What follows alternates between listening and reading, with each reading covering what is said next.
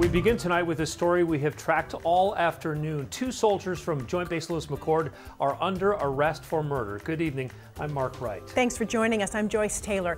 The victim was found in Kittitas County Saturday afternoon. He had just turned 20 years old the night before. King 5's Britt Moore joins us from the base after talking with his family. Kittitas County detectives say the 2 arrests are connected to the death of 20-year-old Leroy Scott. I spoke to Scott's older brother over the phone, who says he just wants to know what led up to his brother's murder. I had just talked to him like a couple of days before his birthday. Cozier Williams says he was really close to his younger brother, Leroy Scott. I was like, well, I'm pretty sure he's fine, so let me give him a call, you know. Right.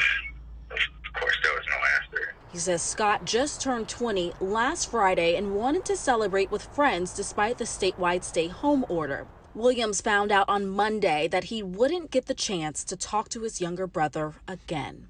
He always made me laugh.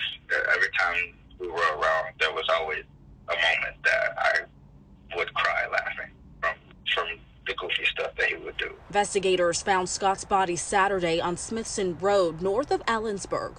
Deputies arrested 2 20-year-old suspects who they say knew Scott through friends and had attended a party the same night of the murder. Williams is still struggling with the fact that his brother is gone while trying to understand why someone would kill him. He gets along with a lot of people so well, so he makes new friends like it's nothing. We, of course, reached out to JBLM for comment. We're told they are aware of the incident and are cooperating with detectives. Outside of JBLM tonight, Britt Moore, King 5 News.